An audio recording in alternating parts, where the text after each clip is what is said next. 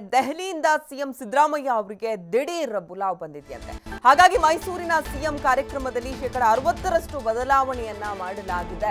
ನಾಳೆ ನಿಗದಿಯಾಗಿದ್ದ ಎಲ್ಲಾ ಕಾರ್ಯಕ್ರಮಗಳನ್ನ ರದ್ದು ಮಾಡಲಾಗಿದೆ. ನಾಳೆಯ ಎಲ್ಲಾ ಕಾರ್ಯಕ್ರಮಗಳನ್ನ ಮಾರ್ಚ್ 10ಕ್ಕೆ ಮುಂದೂಡಲಾಗಿದೆ ಅನ್ನುವಂತ ಮಾಹಿತಿ ಇದೆ. ಆತುರದಲ್ಲಿ ನಿರ್ಧಾರವಾಗಿದ್ದಂತ ನೂತನ ಡಿಸಿ ಕಚೇರಿ, ಪೊಲೀಸ್ ಆಯುಕ್ತರ ಕಚೇರಿ ಉದ್ಘಾಟನೆ ಕಾರ್ಯಕ್ರಮವನ್ನ ಕೂಡ ಮುಂದೂಡಿಕೆ ಮಾಡಲಾಗಿದೆ. ಇವತ್ತಿನ ಸಿಎಂ ಕಾರ್ಯಕ್ರಮದಲ್ಲೂ ಕೂಡ ಅಲ್ಪ ಸ್ವಲ್ಪ ಬದಲಾವಣೆಯನ್ನ ಮಾಡಲಾಗಿದೆ ಅನ್ನುವಂತ ಮಾಹಿತಿ ಇದೆ.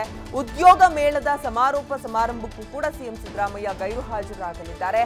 ಇವತ್ತು ಸಂಜೆಯೇ ದೆಹಲಿಗೆ ಪ್ರಯಾಣವನ್ನ ಬೆಳೆಸಲಿದ್ದಾರೆ ಸಿಎಂ ಸಿದ್ದರಾಮಯ್ಯ ಅನ್ನುವಂತ ಮಾಹಿತಿ ಇದೆ. ಯಾಕಂದ್ರೆ ದಿಢೀರ್ ಅಂತ ದೆಹಲಿಯಿಂದ ಬುಲಾವ್ ಬಂದಿದೆ ಸಿಎಂ ಸಿದ್ದರಾಮಯ್ಯ ಅವರಿಗೆ. ಹಾಗಾಗಿ ಎಲ್ಲಾ ಕಾರ್ಯಕ್ರಮಗಳನ್ನ ರದ್ದುಗೊಳಿಸಿ ಕೆಲವೊಂದಷ್ಟು ಕಾರ್ಯಕ್ರಮಗಳನ್ನ ಮಾರ್ಚ್ 10ಕ್ಕೆ ಮುಂದೂಡಿಕೆ ಮಾಡಿ ಸಿಎಂ ಸಿದ್ದರಾಮಯ್ಯ ಇವತ್ತು ಸಂಜೆಯೇ ದೆಹಲಿ ಕಡೆ ಪ್ರಯಾಣವನ್ನ ಬೆಳೆಸಲಿದ್ದಾರೆ.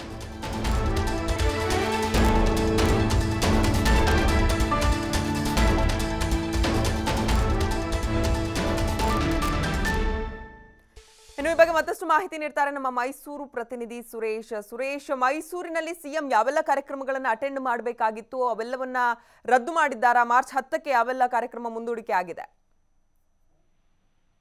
ಖಂಡಿತವಾಗ್ಲೂ ಅಂಕಿತ, ಅಂದ್ರೆ ಪ್ರಮುಖವಾಗಿ ಸಿಎಂ ಒಂದು ಬೃಹತ್ತಾದಂತಹ ಯೋಜನೆ ಮತ್ತೆ ಕಾರ್ಯಕ್ರಮಗಳಿಗೆ ಚಾಲನೆ ನೀಡುವ ಮುಖಾಂತರ ಒಂದು ದೊಡ್ಡದಾದಂತಹ ಒಂದು ಸ್ಟ್ರಾಟಜಿಯನ್ನ ಮಾಡ್ಕೊಂಡಿದ್ರು. ಆದ್ರೆ ಅವೆಲ್ಲವೂ ಕೂಡ ಈಗ ಉಲ್ಟಾ ಆಗಿದೆ. ಯಾಕಂದ್ರೆ ದೆಹಲಿಯಲ್ಲಿ ಹೈಕಮಾಂಡ್ ಒಂದು ಬುಲಾವ್ ಒಂದು ಮಾಡಿದ ಹಿನ್ನೆಲೆಯಲ್ಲಿ ಈಗಾಗಲೇ ಸಿಎಂ ಸಿದ್ದರಾಮಯ್ಯ ಅವರು ಇವತ್ತು ಸಂಜೆಯೇ ಮೈಸೂರಿನ ನೇರವಾಗಿ ದೆಹಲಿಗೆ ತೆರಳಲಿದ್ದಾರೆ.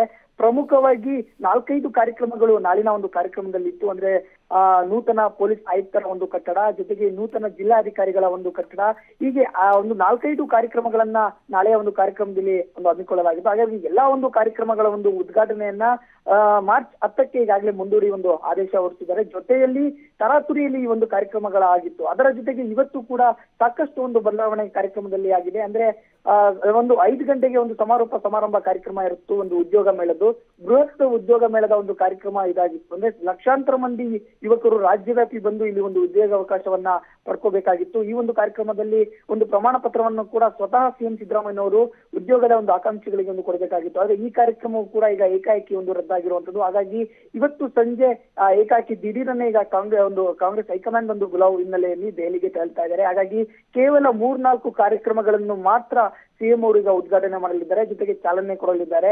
ಅದು ಒಂದು ಕಾಂಗ್ರೆಸ್ ಸಮಾವೇಶ, ಜೊತೆಗೆ ಕನಕ ಭವನ ಉದ್ಘಾಟನೆ. ಅದಾದ ನಂತರದಲ್ಲಿ ಸಂಜೆ ಒಂದು ಪರಮಹಂಸರ ಒಂದು ಸ್ಟ್ಯಾಚ್ಯೂ ಏನಿದೆ, ಒಂದು ಪುತ್ಥಳಿ, ಅದಕ್ಕೆ ಒಂದು ಅನಾವರಣ ಮಾಡ್ತಾರೆ. ಇದಾದ ಬಳಿಕ ಅವರು ದೆಹಲಿಗೆ ತೆರಳುತ್ತಾರೆ. ಹಾಗಾಗಿ ಇವತ್ತು ಇದ್ದಂತ ಸಾಕಷ್ಟು ಕಾರ್ಯಕ್ರಮಗಳು, ಅಂದ್ರೆ ಬರೋಬ್ಬರಿ 65%ಕ್ಕೂ ಹೆಚ್ಚು ಕಾರ್ಯಕ್ರಮಗಳನ್ನ ಈಗಾಗಲೇ ಅವರು ರದ್ದು ಮಾಡ್ಕೊಂಡಿರುವಂತದ್ದು. ಈಗ ಸಂಜೆ ಏನಿದೆ ಅವರು ನೇರವಾಗಿ ಮೈಸೂರಿನ ಒಂದು ಏರ್ಪೋರ್ಟ್ ನಿಂದ ದೆಹಲಿಗೆ ಒಂದು ತೆರಳಲಿದ್ದಾರೆ. ಅಂಕಿತ. ಓಕೆ, ಧನ್ಯವಾದ ಸುರೇಶ್ ತಮ್ಮೆಲ್ಲ ಮಾಹಿತಿಗಾಗಿ.